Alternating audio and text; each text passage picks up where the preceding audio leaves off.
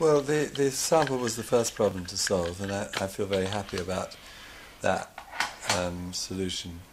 The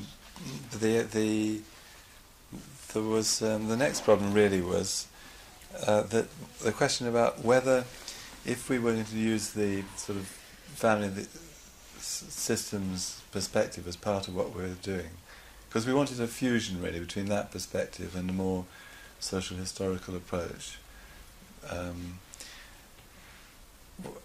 Was the single life story going to provide the material suitable for a family systems approach? Because after all, the family systems approach was developed through clinical work when families were seen as a group, and we were thinking about interviewing people singly on their own. And we wanted actually to do a little pilot study on that, but we couldn't get anyone to give us support to do that.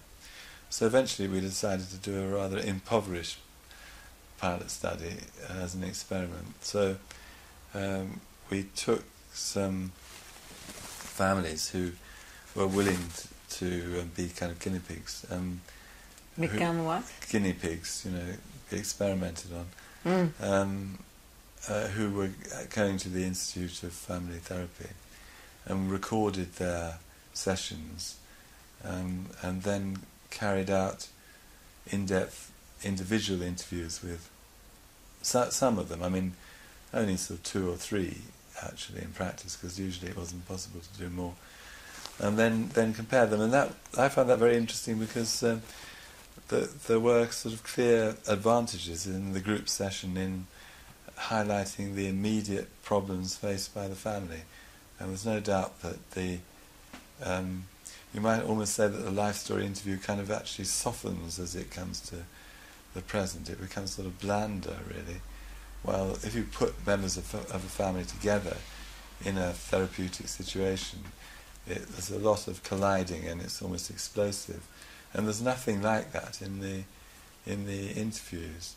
But on the other hand, to understand the sort of trajectory of people, how their experiences developed, how life made sense to them and so on, it's only really possible to do that well through the interviews, because the group sessions, nobody was able to talk for very long, and so everything they say is fragmented, it doesn't sort of follow through.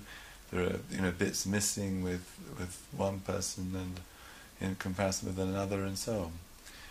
So when we looked at this material, we all concluded that there was no doubt that we could very effectively use life story material from a systems perspective, although it would be quite a novel way of doing it.